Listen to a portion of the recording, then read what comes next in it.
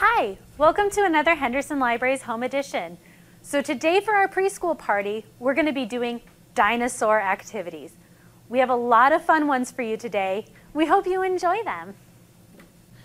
So for our first dinosaur art project today, we're actually going to be inspired by a real famous artist. His name is Henry Matisse, and he's known for cutting paper, which I think is really fun. So we're going to do that today. We're going to make a Henry Matisse inspired dinosaur picture. So if you got one of our kits, you should have gotten some scrap paper, should have gotten a white piece of paper, and you should have gotten some dinosaur cutouts. You're also going to need a glue stick and some of your scissors. So make sure you practice good scissor usage. You want to make sure you have your thumb at the top facing you, so that way you can make really good cuts. So I want to make two things for my Matisse-inspired dinosaur picture. The first thing I want to make is a tree. So I'm going to take this. This would be a good tree trunk color, I think. So that's an easy shape. I just need to make a rectangle. There we go. And I'm going to take my tree, put a little glue on it, and I'm going to stick it kind of over here in the corner. We're going to hold and count for a couple seconds. 1, 2, 3. Now, we need to make the top of the tree. Green's definitely the best color for that.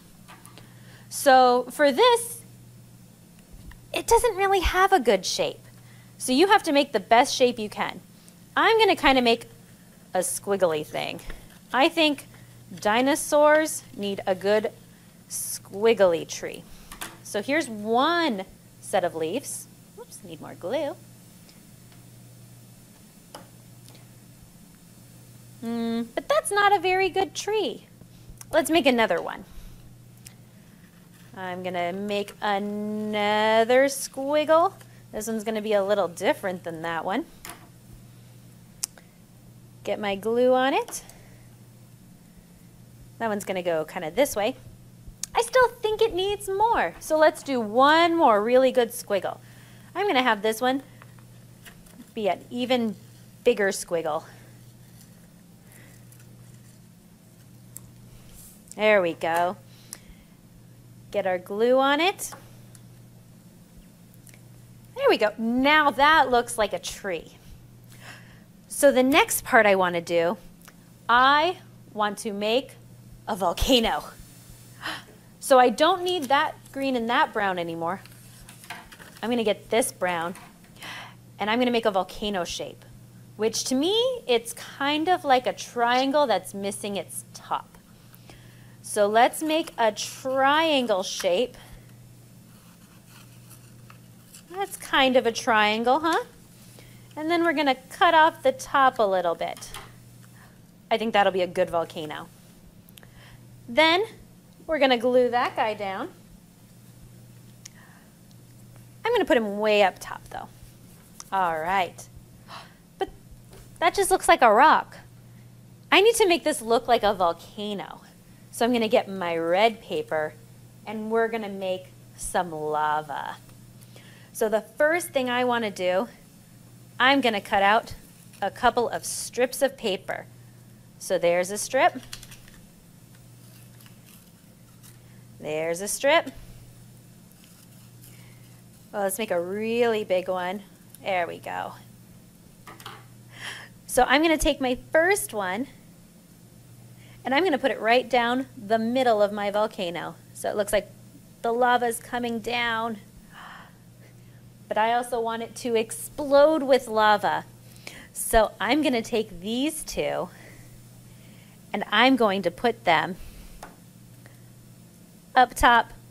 I'm going to hide the tops behind the volcano. And it sticks out above my paper. So now it looks like lava's going everywhere. So that looks pretty good. But I think we need to add our dinosaurs now. So let's take our T-Rex. I'm going to put him over by the volcano. Whoops, got a little glue on him. That should dry. I think My Brontosaurus wants to be eating some of the leaves in the tree. So let's put him over here. I think my Stegosaurus wants to hang out over here by his friend. They're buddies. And because I want to make it look really cool, I'm going to take my Triceratops, and I have a Triceratops skeleton. I'm going to take this sticker and put it right on top of him. So now I have a Matisse-inspired dinosaur picture. I hope you guys had fun doing that. Let's go do something else now. Hello everyone, welcome to our yoga break for this preschool party, for this yoga dinosaur preschool party time. So in your kit that you could pick up at any of the Henderson Library's locations, you should have these two sheets, and they are little coloring pages with prehistoric creatures on them, and the name of the creature and the name of the pose we're doing. Feel free to color in the dinosaurs however you want. What do you think they looked like? What do you think that they do and how they move around? You could even color in the background for how you think their home was. Where do you think they lived? Parents, as we go through this, what you're going to want to do is help your child cut each one out as a little card for a game. And then when we are reading the cards, go ahead and point. So for example, this guy, he's kind of funny, right? He is a Spinosaurus, so point to Spinosaurus. And then we are going to do the cat-cow pose. So once again, there's the image, Spinosaurus, cat-cow pose. Are you ready? Go ahead and pause the video and cut everything out and color it however you want. Mine are just black and white, and that's okay too. When you're all done with that, come back, and what we're going to do is we're going to lay them either on our yoga mat or on the floor in front of us, and we're going to mix them around. Mix, mix, mix, mix, mix, mix, mix. Mix, mix, mix, mix, mix. Okay, I've mixed them around. I'll place them in front of me, and I'm going to pick a random one. Ready? Ooh. Oh, I got the Tyrannosaurus Rex and lion's breath. So lion's breath is a yoga pose where we focus on how our breathing feels. Go ahead and sit however you want. You can sit like me on your legs, or you can sit crisscross applesauce. And when you're ready, we're going to take a big breath in, and then when we breathe out, we're going to stick our tongues out as wide as we can, like ah, and we're going to go ah. Ready? Big breath in, tongues out. We'll do that again. Ready? Big breath in, tongues out, put your claws up. That's a funny noise, huh? So now that we've done lion's breath, can we do Tyrannosaurus Rex breath? Let's see. He has his little arms up like this. Has his arms up like this, and he roars. So we'll do that one more time, but instead of going roar. Are you ready? Big breath in. Tongue out. Good job. Okay, are you ready for our next dinosaur? Let's mix, mix, mix, mix, mix, mix, mix, and pick one. I got the ichthyosaur. So ichthyosaur and cobra pose is what we're doing. Did you know that the ichthyosaur is our state fossil? It's the state fossil of Nevada, which is where we live. All right, so for the ichthyosaur, we're going to do cobra pose. Go ahead and lay down on your belly. We're going to lay down, put your hands underneath your shoulders, take a big breath in, and push up. Go ahead and look up, kind of look around, pretend like you're an ichthyosaur swimming and wiggling around, and come back down. Go ahead and breathe in, push up. Wiggle, wiggle, wiggle, and breathe out, come back down. So that's cobra pose for the ichthyosaur. Okay, ready for the next one? Mix, mix, mix, mix, mix, mix, mix, and I got the raptor. The raptor runs really fast. So raptor, and then what we're gonna be doing are high knees. Okay, go ahead and stand up. Go ahead and stand up. All right, ready? High knees. Go ahead, you can do raptor arms if you want, and go, go, go, go, go, go, go. High knees. Try and get your knees all the way up to where your tummy is. Go, go, go. And stop. Good job. So that's the raptor. Ready to go to our next prehistoric animal? Oh, and do you know what prehistoric means? It means that it's really, really, really old. It means that it's before we had written history. Pre meaning before, historic meaning history. Like almost before history itself. Isn't that crazy? Okay, ready? And mix, mix, mix, mix, mix, mix, mix, mix, mix.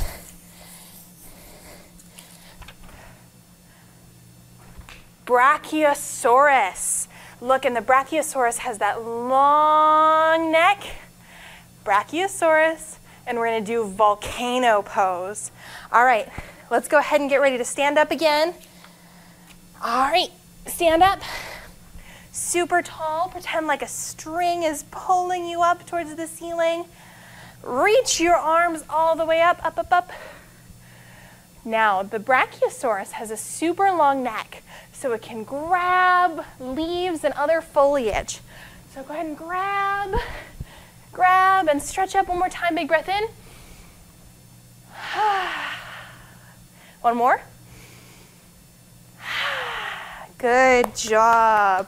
Looks like we have 4 more cards left. Let's see. Mix, mix, mix, mix, mix. What do you think is going to be next? Do you have a favorite dinosaur? Okay. I have the Ankylosaurus. Do you see that? Ankylosaurus, 3-legged dog pose. All right, that's kind of a silly pose name. So the 3-legged dog pose is a different way of doing the downward dog pose if you've done that one before. We'll go ahead and we'll start on our hands and knees, and then we'll push up all the way up, and we'll lift one leg up. That kind of looks like the tail on the Ankylosaurus, right? All right, go ahead and put that leg down. Lift up the other leg. You can wiggle it around if you want. It's the tail again. And put your leg down. Good job, you guys. 3 more left. Ready? Mix, mix, mix, mix, mix. The Triceratops. All right, Triceratops. Let's see. Right here it says Triceratops, and it says forward fold walk. So what we're going to do is we're going to grab our little legs by bending down. Here, I'll do it sideways so you can see. Bending down, flat back as long as you can, and then fold over. Grab your ankles and walk, walk, walk. Do you feel like a dinosaur? Walking around looking for food? All right, go ahead and come back down. Are you ready to do our last 2 cards? Which one should we do next? This one or this one? Which one? Oh, this one. This one is the pterodactyl. See how it flies? Pterodactyl, and we'll do warrior pose 3. Okay, let's go ahead, stand up, and I would grab a chair or hold your hand on the wall for this one, or maybe a parent or a grandparent, babysitter. You're gonna plant one foot and firmly push it into the ground, and slowly lift up your back foot. And if you feel good doing this, you can stretch your arms out like you're flying around like a pterodactyl. Ready? Big breath in. Let's try the other leg. Ready? Plant that other foot into the ground. Slowly stretch your leg back. And if you feel comfortable, go ahead and stick your arm out like you're flying around. Ready? Good job. All right, are you ready for the last card? Let's see what it is. Spinosaurus. Oh, this is a good one. So for the Spinosaurus, we'll do cat-cow pose. Go ahead and get to your hands and your knees into tabletop position because my body looks like a table. And then when we're ready, we'll do cow, where your belly sinks down and you look up. Big breath in. And then cat, we're going to arch our back like a cat and go hiss. Like that. And see how we look like a Spinosaurus with the curved back? All right, back down. Belly long, like a puppy. Big breath in. Hiss. Good job. So that's all our dinosaur poses for today. Feel free to keep playing this game as much as you want. You just mix up the cards and then choose one, pterodactyl, and then you do the pose. All right, I hope you guys are having a great start to your year. I'm sending you all of my happiness and positivity. I'll see you guys next time. Bye-bye. So for our math activity today, you're going to need a marker or a crayon. You're going to need our 10-frame counting sheet, and you're going to need your egg that has your leaves in it. So these should have the numbers 1, 2, 3, 4, and 5 already written on there for you. What you're going to do next is, parents, we might need some help. You're going to pick 2 of the numbers in secret for your kids and hide them in the egg.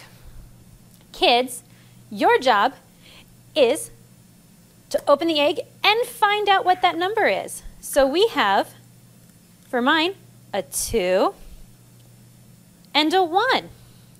So in order to do our 10 frame, I'm going to take this 2 and I'm going to count out 2 squares. 1, 2. Now I have 1 more, so I'm going to count out 1 more square.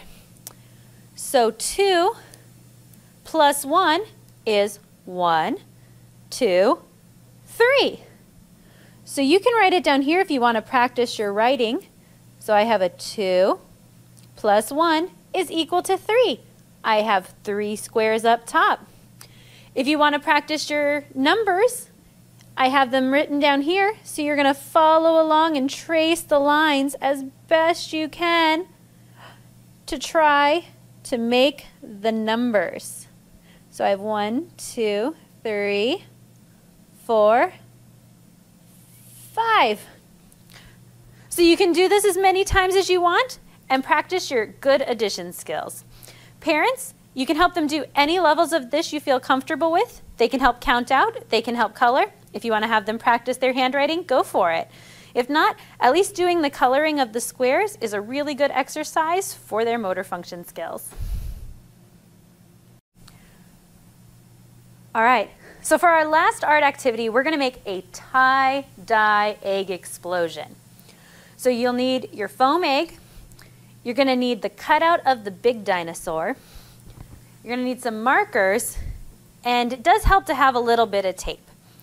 So the first thing I'm going to do is I'm going to take a piece of tape and I'm going to curl it into a circle and put it on my dinosaur. This is going to help my dinosaur stay in place a little bit better when I put it right in the middle of my egg. So now your dinosaur shouldn't move around too much, and that'll be helpful when we're trying to make our design. So next, you're going to want to pick one color of marker. We're going to start there. And starting from the dinosaur is going to get a little messy right now. I want you to go and just make lines going out. You're going to do this all the way around the dinosaur. It's okay, your lines don't have to be the same size. You can make them bigger or smaller. They can be a little bit messy. Oopsie, I even messed up a little there, and that's okay because my dinosaur stayed put. We're going to be working on our patience with this one a little bit because this does take a couple of times going around the dinosaur. You always want to start from the inside part with the dinosaur. So you don't want to go outside in. You want to start in the dinosaur and go out. But once I've gone all the way around the circle once, I'm going to pick a different color. So I used blue first. I'm going to put that to the side.